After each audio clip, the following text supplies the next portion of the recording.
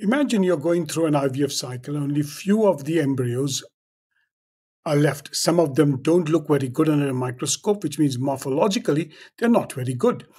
Traditionally, doctors and embryologists may decide not to use these embryos, thinking there is very little chance of success.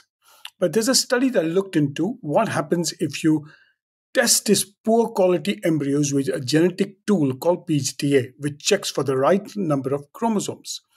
Over 9 researchers studied more than 7,000 embryos and they compared outcomes between two groups. One group transferred poor quality embryos, and the others had genetic tested and confirmed chromosomally normal embryos. The other group transferred poor quality embryos that were not tested. The results were eye opening. If poor quality embryos were tested and found to be normal using genetic screening PGT-A, about 1 in 4, 26%, led to healthy babies. Tells us that morphology still plays a part. How embryos look plays a part to how they would be genetically normal. If these embryos weren't tested and you put unknown genetics as well as poor morphology embryos, only 11.1% achieved a pregnancy. Miscarriage rates were lower in the tested group, around 14%, compared to 50% in the untested group.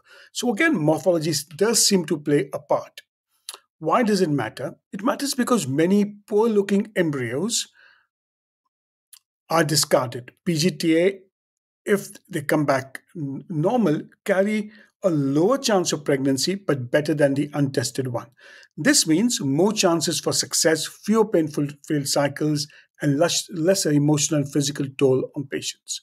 To sum it up, looks don't tell the whole story. Some poor looking embryos are genetically healthy inside and may give you a slightly higher chance of pregnancy in a range of around 25 to 26%.